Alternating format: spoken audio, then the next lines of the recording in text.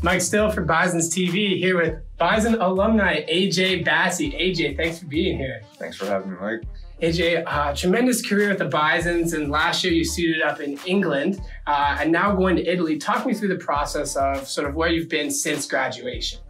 Well, since I finished up the season here, and I just had a few classes to finish up, so I ended up graduating the same semester.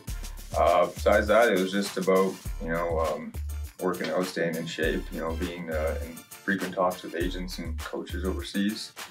It helped a lot. I had the British passport, so that's how I was able to get over to England and play my rookie season there. And then from there, I just kind of wanted to, move on, try to get to a bigger, better market. And that's how Italy sort of happened this summer.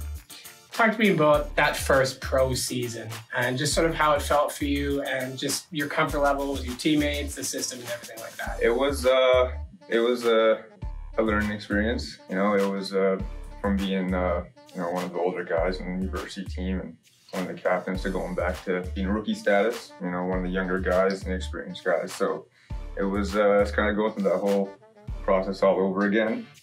It was fun though. I was pretty fortunate to be around a good group of guys. It was a pretty successful franchise, so they had a winning culture, and so I knew what I was getting myself into. It was a tough situation. I had its ups and downs, good days and bad days, but overall, I thought I got a lot better, a lot smarter from the experience. Talk me through sort of, now you're with a new agent now, talk me through how the Italy deal happened and just your expectations and what you're looking forward to playing down there. So dealing with the new agent, it kind of happened just being there. There's a lot more eyes on you once you get over there. And so to start working with him, I thought was a better sort of business decision, I guess. He's a lot more connected than, dealing with an agent based out of Canada.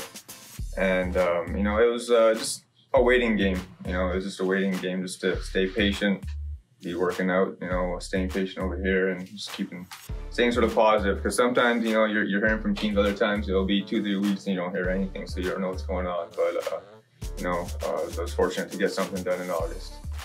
What are you looking forward to the most about being in a new country here again for, I guess, the second year in a row? What are you excited about in that regard?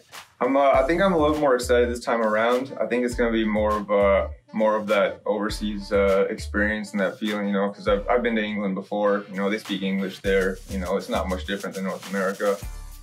So going to Italy, where literally I'm Googling stuff and trying to figure out how to get around, where I'm going to be staying, and not a lot of the country speaks English there. It's only in the big cities, and I'm going to be staying in the small ones. So I think just sort of soaking in that whole experience, and obviously I'll be sticking around my teammates a lot. They'll show you around a lot of local guys in the team. So just using them and try to make the most of the 8-9 months that you're there for.